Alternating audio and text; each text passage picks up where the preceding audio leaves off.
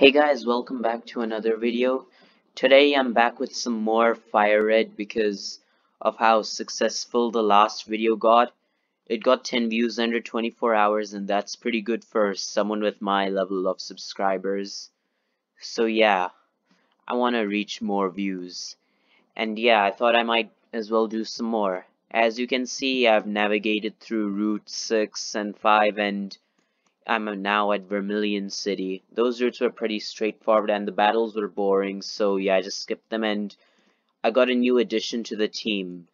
This is Pidgeotto, by the way. I'll give you a bit of a summary. So yeah, I just caught it as a wild Pidgey so that I could fill up the team. I'm not planning on using it for the long run, but yeah, I thought it could be useful for this part of the game, and these are its moves. So yeah. Alright guys, so we are now about to board the SSN. By the way, I want to show you guys a few things before we do. So through an NPC in Cerulean City, I got us the ticket to the SSN because he just gave it for free. And I even got the VS Seeker from another NPC in Vermilion, which allows me to rematch trainers so I can easily train up for the gyms. And I even got a bicycle, which is far faster than running. So yeah, that's a big relief. Anyways, let's board the SSN.